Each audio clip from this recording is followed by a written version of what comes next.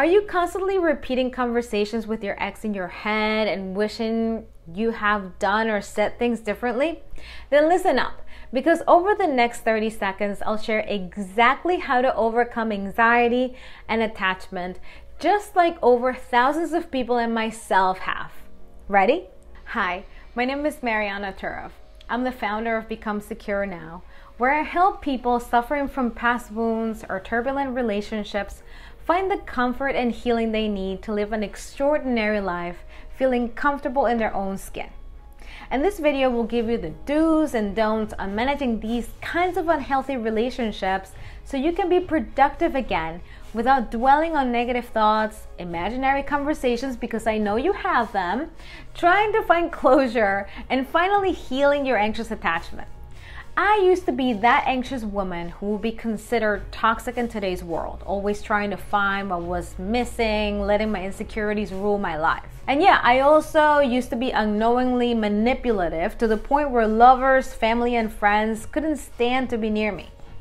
Now it's quite the opposite, because I sought help and became a guide to others who, like me, have anxious attachment in relationships. And it all started with a breakup. I had a boyfriend once who kept me at arm's length the whole time. He was cold, distant, and would hardly ever say I love you. He pretty much wanted to appear single to the world, but still wanted to be with me.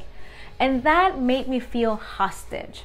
I wanted more connection, but it would never happen, no matter how many times I would bring it up, how many times I begged, how many times I cried. I knew I wasn't happy. I knew deep inside it was wrong to be with him, but I still stayed and could not leave him, and I did not understand why. One day, I became very studious in this matter and became a therapist myself. Now, I'm helping people with anxious attachment overcome what took me over a decade to get over with, so they can understand how anxious attachment works and the mind tricks it can play in your head, and to keep the anxiety under control, to focus your attention on secure partners instead of avoidance and emotionally unavailable people, and to enjoy stable relationships where you can feel secure, loved, and relaxed.